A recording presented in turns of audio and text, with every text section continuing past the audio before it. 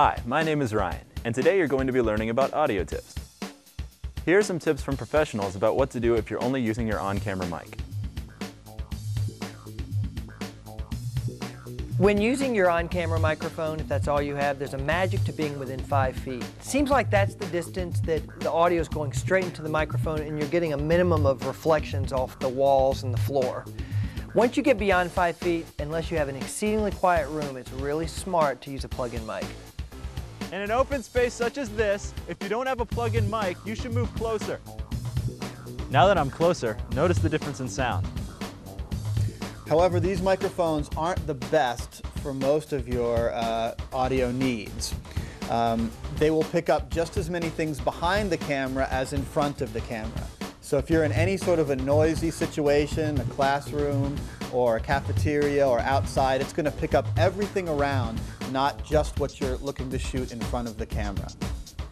If you're just using your camcorder for taping, no matter how far away you are, you can always remind the subject to speak up, speak loudly and clearly, enunciate. A whisperer is never going to come off as well as someone who articulates. Sometimes it's important to be at least 10 feet away from your subject. Here's what some professionals have to say about how to deal with this. You've got to use an external mic. External mic is going to make them sound like they're 1 foot away, and it's going to give you that crystal clear audio that locks your subject to the picture. Sometimes you'll have to shoot in a noisy environment. Here's some ways to reduce the amount of background noise. This mic can be placed in front of them, and this will pick up very exact sound of the speaker. It will not pick up a lot of extraneous noise, so it's very good for noisy situations like cafeterias or outside. Oftentimes when shooting outdoors, wind can distort your sound. That's why it's important to take this advice when dealing with an outdoor shoot.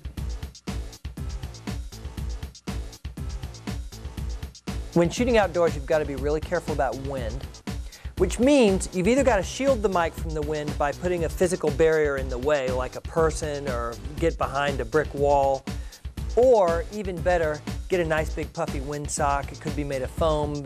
They call them socks because they sometimes use big fluffy socks around the microphone, and that will be enough to shield the wind, to break the wind so that the mic doesn't pick it up. On a windy day such as this,